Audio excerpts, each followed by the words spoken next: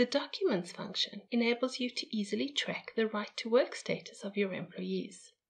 When the right to work feature is enabled, a new right to work document category is created in which you can store documents you've collected as evidence of employees' right to work.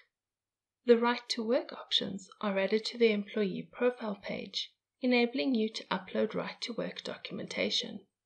The right to work report is added to the custom reports section, and 2 new recipes are added to send automatic notifications before and after an employee's right to work documentation expires.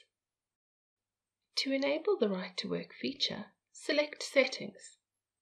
From the left-hand menu, choose Employee Data, then select Documents. Scroll down and select the Track Employees' Right to Work Status checkbox, then click Save. As you can see, the new Right to Work document category is created automatically.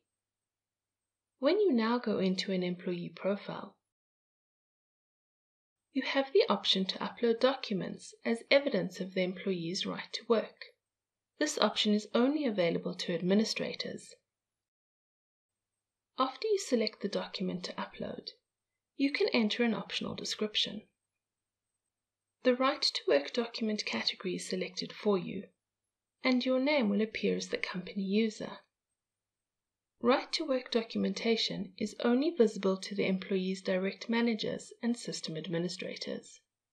Select the document type and optionally add a document number. Then, indicate if the document expires, and if so, when. Predefined recipes will send automatic notifications to the employee's manager 90 days before this date and on this date. You can edit these recipes as needed to meet your company's requirements. As with all other documents, you can select the Ask to Accept the Document checkbox to generate a task for the employee to review and accept the document, and notify employee by email to send a notification email that the document is available. When you're ready, click Upload.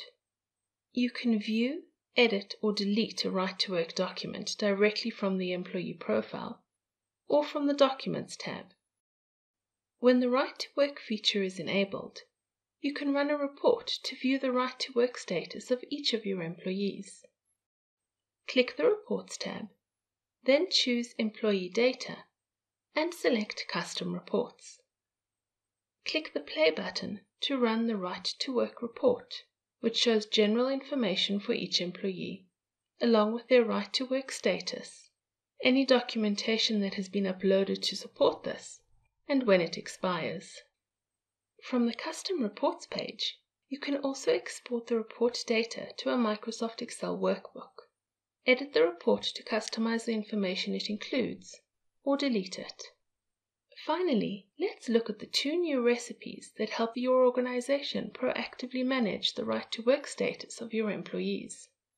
Select Settings, and from the left-hand menu, choose Recipes.